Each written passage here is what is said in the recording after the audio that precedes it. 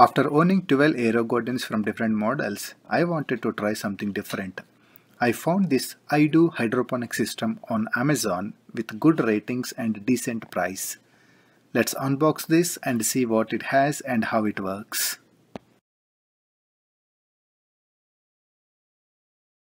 Booklets, instructions and manuals.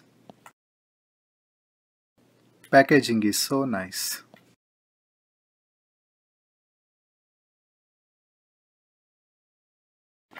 Here it is, looking so pretty. Previous model seems available only in black, but this model comes in multiple colors. I am liking this maroon color. Wow, it is looking so nice. Let's see what I got with this system. It supports 7 plants. I got some tags, some sticks to support plants, 7 baskets, 14 sponges, an adapter, and finally nutrition. Inside the bowl, it just has a pump.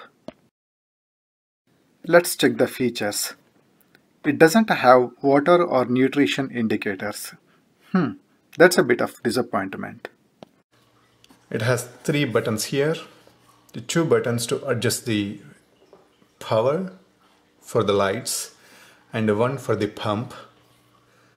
We have to manually monitor the water level.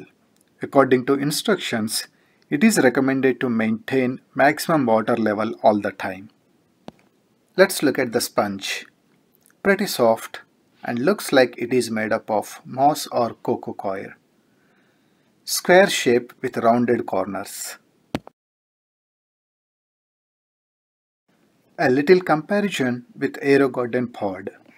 iDoo pods and Aerogarden pods are not compatible. iDoo baskets and sponges are short. iDoo sponges are wide and can't fit in Aerogarden basket. You can probably cut Aerogarden sponge a bit and make it work with iDoo, but it can't be perfect. Let me show you how to separate the bowl and the light. Gently pull the support rod until it comes off completely. At the end, it is connected with a 3.5 mm audio port. You can see the water level indicator in the bowl.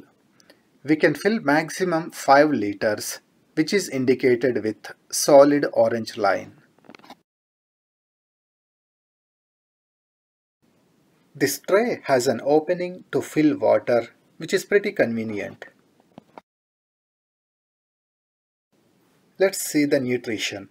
It comes with 2 types of dry nutrients. We need to mix each bottle with 100 ml of clean water and shake it to dissolve everything. It took 3 to 4 minutes of shaking to dissolve the solids completely. This is good to go up to 5 months after mixing with water.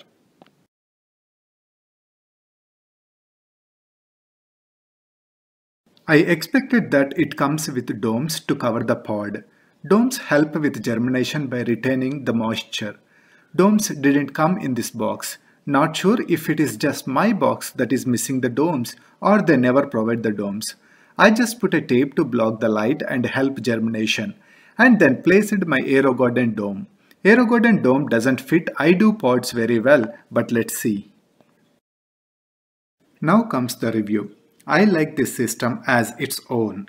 I like the design and the size of this garden.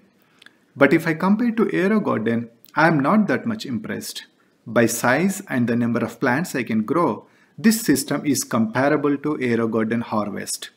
I paid $80 for this iDoo model, and I paid nearly the same price for my Aerogarden Harvest models.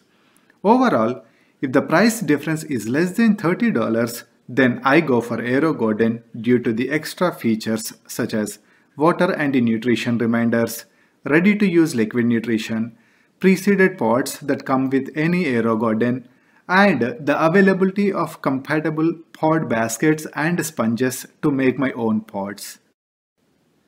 That's all. Thank you for watching this video.